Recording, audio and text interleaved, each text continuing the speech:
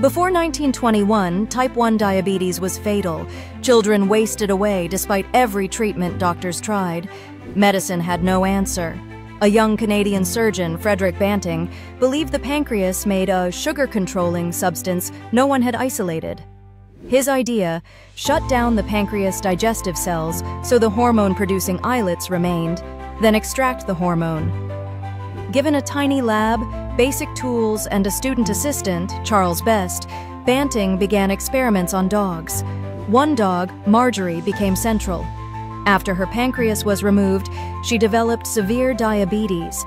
Banting injected her with their crude pancreatic extract. Her sugar dropped, her strength returned. She lived 70 days on daily injections. This was the first proof that the hormone, insulin, worked. Biochemist James Collip purified the extract further.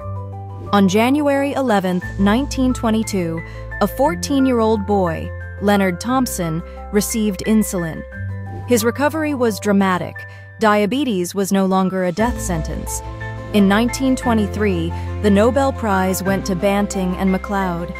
Banting shared his award with Best. MacLeod shared his with Collip.